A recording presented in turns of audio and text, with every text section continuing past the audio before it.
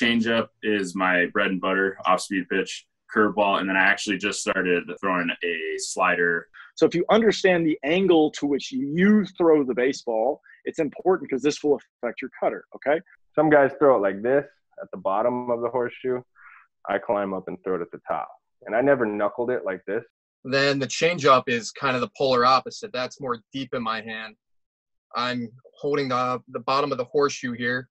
In this video, you're going to learn 17 baseball pitches explained from professional pitchers. You're going to learn their pitching grips, how they threw the ball, and how they tried to use those pitches to get batters out. So pay attention. Before we get started, I just want to say this video is sponsored by CageList. CageList is like the Airbnb of backyard batting cages. If you have a cage, list it for free with CageList and earn some extra dough. If you need a cage, no problem. They got you covered. Search your area to find out what you can rent. Their network of quality, convenient, and affordable batting cages is growing every day. It's simple to use and free to join. Go to cagelist.com to get started now. First up, Tommy Milone. He's a current MLB pitcher, veteran. He's been in the league for a long time, left-handed pitcher, and he's not known for his velocity. He has to rely on his stuff, his pitches. So pay attention to what he's talking about. Got a ball right here. So going through, so fastball, I mainly four-seam fastball.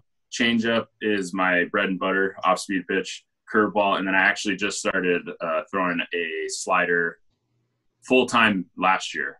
I threw a little bit the year before, 2018, but it was kind of one of those pitches where like I hadn't really like trusted it yet, so like I'd throw it sparingly, and probably mainly for balls. But but yeah, so fastball four seam, just like that right here, just traditional four seam. Trying to just get that with all the analytics nowadays. I got to get the new terminology, the true spin. So you get like the actual, I guess like more consistent spin. So it like really rides. And apparently like I never knew this before all this analytics stuff started. So I didn't know that my ball does have ride already. And then now it's just a matter of how we can figure out how to get maybe a little bit more. Cause you know, like I had always been, approached by guys that I'd faced in the past, and they're like, I look at the radar gun and it says 86, 87, but like, it just jumps on me. And he's like, it looks like you're throwing a lot harder than you are. And like, I'm just like, okay, you know, maybe it's got to be obviously something that I'm doing. And then obviously with the analytics now, it makes a lot more sense. But okay, so fastball changeup, just traditional circle change, just right here, two seam, basically a two seam circle change. So it's, I don't know why, because I don't really throw a two seam. So, but it's worked. That's the pitch that I throw the most. Well, obviously besides fastball, but like, it's one of those things that like I literally could be off in the off season, take 2 months off, come back, pick up a ball, throw a changeup, and it would probably work. Wow. So it's just one of those pitches that just clicked. Do you have an idea of like percentage of that pitch that you throw? Like, are you so in last year? Yeah, it was like they wanted me to throw it more, obviously. So like we have those meetings, especially now with all the data, and they're like, your changeup's really good. You need to throw it more. I'm like, okay, that makes sense. But is I think like 35% maybe it's somewhere in that range. And I think they my fastball, and they want it more than that. They wanted it to be almost even with my fastball, and I think it was pretty close. Nice. So yeah, so yeah, it's, like I said, that's my pitch. So like if there's a day that I don't have that, it's going to be trouble unless I'm really spotting up my fastball. But so next curveball, just I don't know, just bring it like right across the little like horseshoe right here. Sorry, right here. So right up over like this. And it's just one of those pitches that like, it's okay. It's not like a great pitch, but like I can throw it for strikes, and I feel like I can move it around enough to be a little bit successful with it. What kind of movement are you trying to get on that? Just more 12-6, I guess. It actually, I think, has helped a little bit more now because, like I was talking about with my fastball, like it has that ride, so it does play up in the zone. So now I can throw that fastball up in the zone and then work the curveball off of it. So like, you know, it's I don't know. Coming out of It's the same still, tunnel. yeah, it's the same tunnel. Yeah, that's a big thing with me is like the tunneling, especially, you know, with the fastball and the changeup. That's the main tunnel that I would use for any at bat, really. And then now with the slider, which I'll explain, you know, show you, it's kind of the same thing. So I'd use the same tunnel, but, you know, one's going this way, my changeup's going this way, and then fastball's obviously staying straight. So I think it's definitely helped with that. But so moving on to slider, I don't know really how I got to this grip, because this looks just like a two-seam grip to probably most people that know grips. But so I'm using mainly just my middle finger right here and using this seam and just kind of like ripping it this way for my slider. And I think I saw it, I think it was Kluber throws his slider kind of like that same grip. Obviously, I'm not going to have a Kluber slider that hard. He probably rips it a lot harder and he throws it a lot harder. But I just like played around with it and started throwing it, and it was actually moving. And I had played with sliders before, but they were, you know, different grips, and it was I don't know. I don't think I was really convinced that they were very good. And I started throwing this, and I think it was just a perfect storm of stuff where like it started moving, and I was like, I kind of need another pitch. Maybe this could work. And I just kept throwing it, and it's actually been a good pitch for me. Definitely. We'll start with the cutter. Any day of the week. Also, if anybody has a question about these pitches and wants to see some examples of me throwing them, you can go over to my YouTube channel and see how to throw all these also. So, but standard four-seam fastball, right? I'm a little bit different with my thumb. We've been playing around with thumb placement lately. I actually get a little bit further on the inside part of the ball. I think it's just my hands are so big, right? So that being said, the horseshoe needs to open up towards your pinky, okay?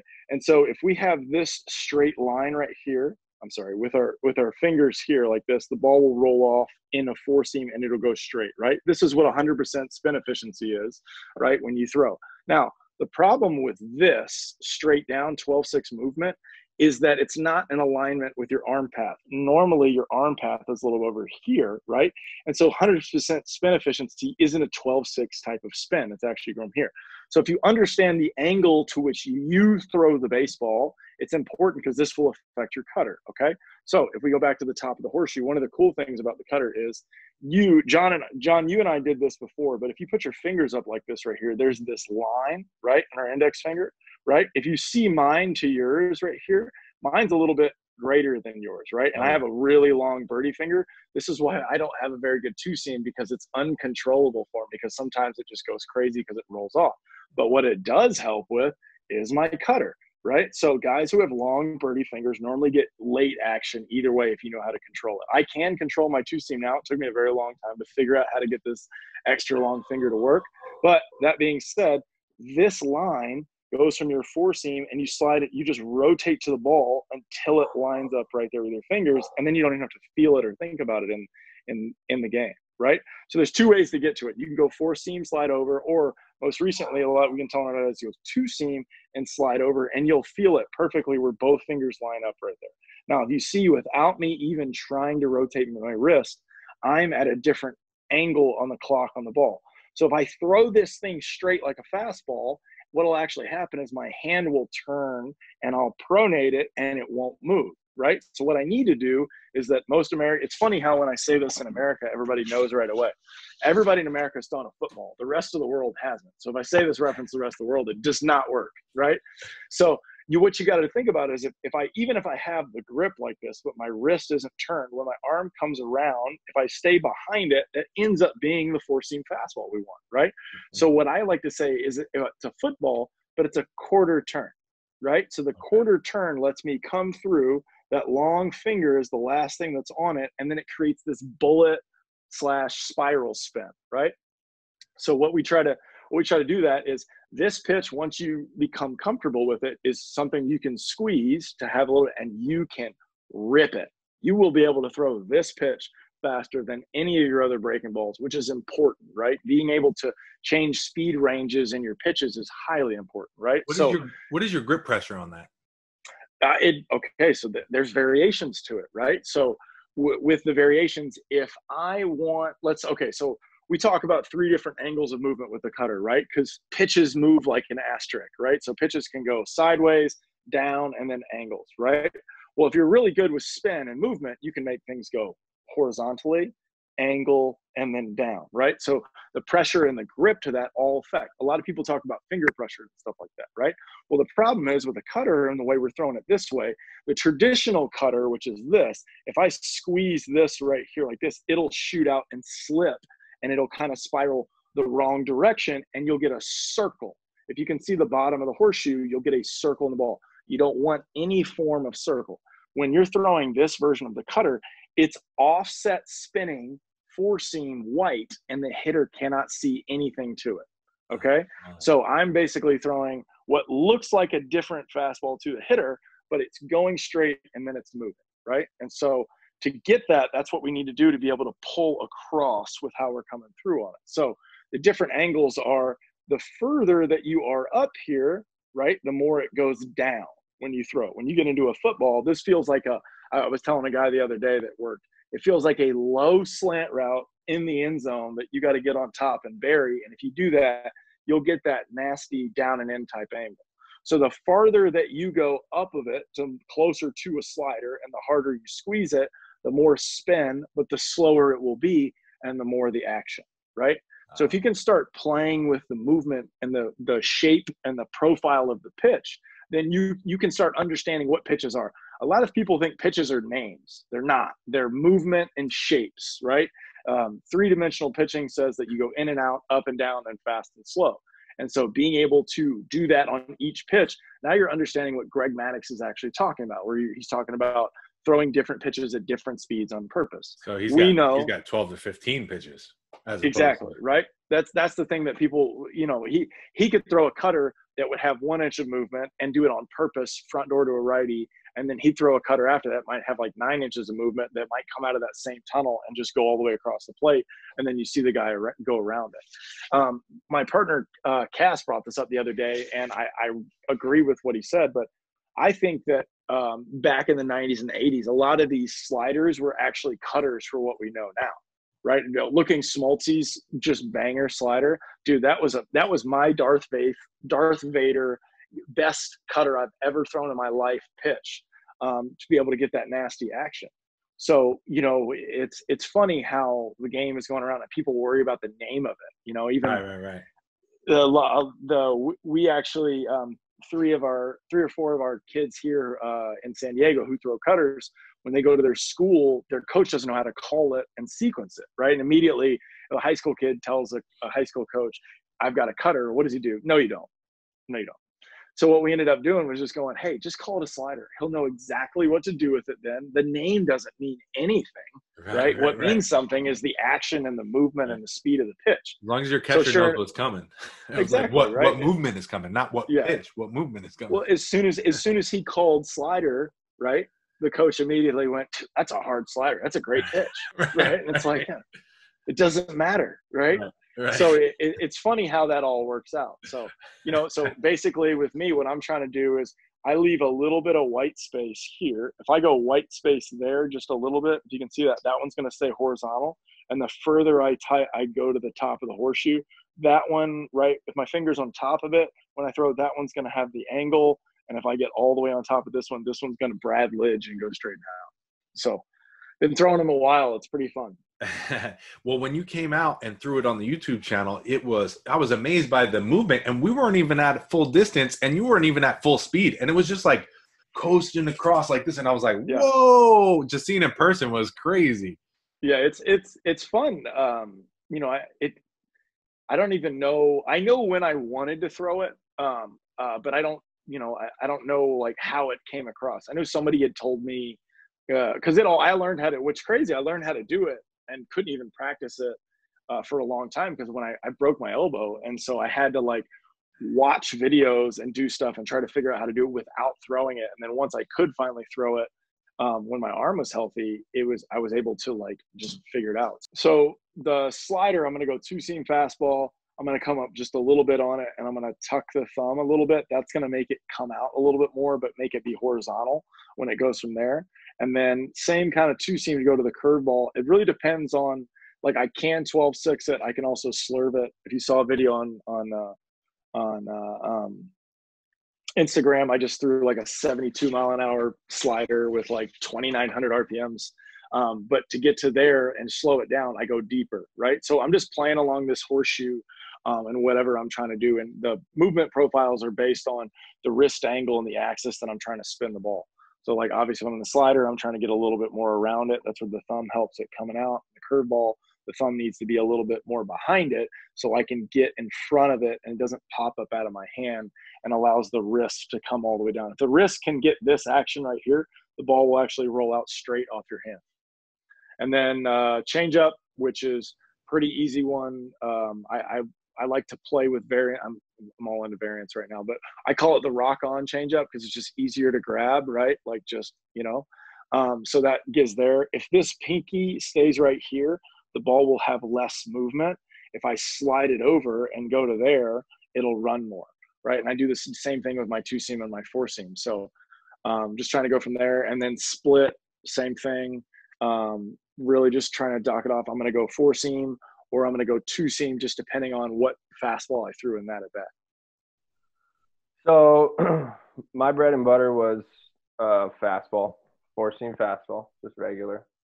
I was very much bulldog when it came to trying to get you out. It wasn't fancy. It was just, here it is. See if you can hit it. That's what I teach my pitchers, pound the zone, get ahead, be fearless. What I'm thinking when I'm holding the fastball is just try to minimize friction on the ball. Just try to hold it with the minimum amount of pressure with my fingers here. Have my wrist be as loose as possible and have as much space here as possible while still feeling like I'm in full control of the ball. So 4-seamer there. I always liked it as a lefty with the horseshoe inside. So if that were for a righty, that would be like that. Some guys like it like this. That never felt real comfortable for me. So that was 4-seamer. And then 2-seamer, I didn't throw that often, but I just threw basic 2-seamer here. I tinkered with this sometimes, but that didn't really work for me either. I tinkered a little bit with like moving my fingers around, but I was literally like 97% 4-seam fastball. I would throw a 2-seamer here and there, but usually it would just get hit. So what was your arm angle on the 4-seam and what kind of movement did you get? I always got like running up and away. Everybody told me that it felt like I was throwing a rise ball. So a lot of lefties get that natural run on the ball, right? I never tried to make it do that, but I would just release it and it would oftentimes go away from a righty. And until I started getting more command and getting on top of the ball, like if I kept my arm here at all, like I would be a little bit under it and it would rise, which sort of served me to be effectively wild. I would like shoot to hit down and in on a righty and miss up and away and get a swing and a miss. That happened a lot, but I was over the top for sure. I mean, I was here, chest leading, elbow leading, and definitely no sidearm. Pretty much standard mechanics over the top. Tried to keep it really simple. And then I threw curveball. I mean, I always I threw a changeup too, but like I really had a tough time with the changeup my whole life, and I didn't study it enough. I didn't have confidence in it enough. I think if I would have thrown a changeup consistently, especially in hitters counts, and had the confidence to do that, I think I would have been twice the pitcher I was.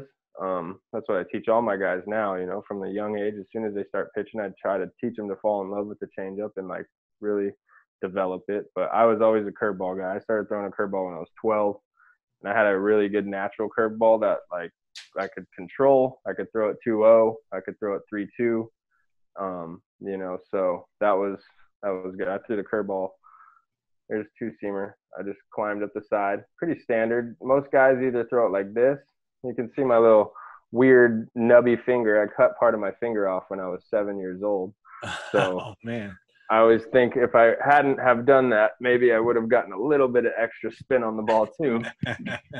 But or maybe it helped too. So some guys throw it like this at the bottom of the horseshoe. I climb up and throw it at the top. And I never knuckled it like this. I don't know if you knuckled it, but like that never served me either. I think maybe because I had the nub finger. I always kept this finger here. And then I just tried to get that nice clean top spin on the ball. Where's your thumb placement at on that? So here It's right here on this seam. Okay. And then what about on the four seam with the thumb? Right under. Okay, cool. So it's based almost the same. It's just a little bit more to the side with the curveball, like just nestled inside that seam. So I would try to feel the grab inside that seam. It would kind of help me feel like I could get that turnover even more. But for anybody out there that's, you know, pitching guys that's listening, I think the key is to try not to do too much. You know, try not to make a curve. Just be able to spin it. And especially from a young age, don't just let your arm work for you. Let your arm get out in front and let your arm be loose and free instead of trying to grit your teeth and think I got to make this thing nasty. Most of the time, if you just let it be free and easy, and just think about getting that spin, then it's going to be a lot more effective for you. Was it 12-6 or did it have some side run? It was mostly 12-6. I started developing kind of multiple curveballs after my second, third year. So, I mean, I was a big walk guy. Like I had 60 strikeouts and 40 walks in my first year, but I was always able to grind through. And I mean, I would come in the seventh or the eighth and, you know, I would walk two guys and then strike out two and get a pop-up. So that was pretty common. Okay, I got a baseball here. I'll start with my four seam. It's very simple. So the camera can see it. I'm right on top of the seams here, fingertips, thumb directly underneath. And my whole purpose here is just to let that ball smoothly fly out of my hand, creating a good spin rate. So I'm just trying to really pull down on those seams when I throw the ball. Loose grip, should be able to take it right out of my hand. Then the changeup is kind of the polar opposite. That's more deep in my hand. I'm holding the bottom of the horseshoe here. And my whole purpose here is to feel this seam pull on my middle finger, and I'm trying to create almost like a UFO type of spin. I'd say my key for the changeup is arm speed, though. Like the spin could be great, but if I'm pushing it or something just looks funny, then you know the hitter's going to know right away, and then a changeup's no longer a changeup. He knows it's coming. So I got that, and then I got a slurve curveball type of pitch. I kind of have a generic curveball grip, maybe a little bit higher up on the horseshoe, and I just pull down on that hard, similar to the fastball where I'm feeling the seam come off. Right here, I'm pulling down on this seam, trying to create what looks like four-seam spin, and just a little bit slurvier. And I have an evolving slider, cutter, not really sure what it's going to be yet, and offset four-seam. I'm working all the way down the seam, trying to find out what's comfortable and, more importantly, what works, because I haven't found that yet. Now, I got a question for you. On your four seam that you showed and on your cutter slider that you showed, one of them had your pointer finger next to the closed part of the horseshoe, and the other one had the when you preset it, you had it to the open side. Does that matter for you, or is it just how you grab the ball? So I feel more comfortable grabbing the four seam with the horseshoe on the middle finger side. And the only reason I flip it around for the other is I just don't like the feeling of it feeling like a four seam, you know? Because if I'm going to throw my cutter offset how I really throw my four seam, it's just going to feel like a fastball. So I'm trying to just get a different feel, kind of have that horseshoe here as kind of like a back for my middle finger. And I get more of a pull there than I would if I were to be doing the same. Yeah. So it's – go ahead. Are you trying to come straight through and down like this on that one? Is there any you're not trying to get on top or get around? You're coming straight down and through and kind of like cutting through the ball with that one? Yeah, especially with the slider. When I get more deep into the horseshoe here, I try to really feel middle finger and my thumb, and my whole idea is pulling down on the ball, trying to create that spin. The cutter's a little bit different. I'm just simply trying Mariano Rivera's pitch grip and method. I don't really know how he does it. It hasn't worked for me yet, but I'm trying to throw fastball last second, just turn a little bit and create a little bit of spin. What's your best pitch? I would say my fastball. And then what are you trying to accomplish when you're throwing the fastball? Are you overhand, a little bit lower arm angle? What kind of movement do you get on your fastball? I'm more overhand, and my fastball has a lot of ride to it. I would try to minimize any movement besides ride. So that's, again, why I have the small grip, thumb underneath, fingers right on top. Just trying to create that, perfect spin rate.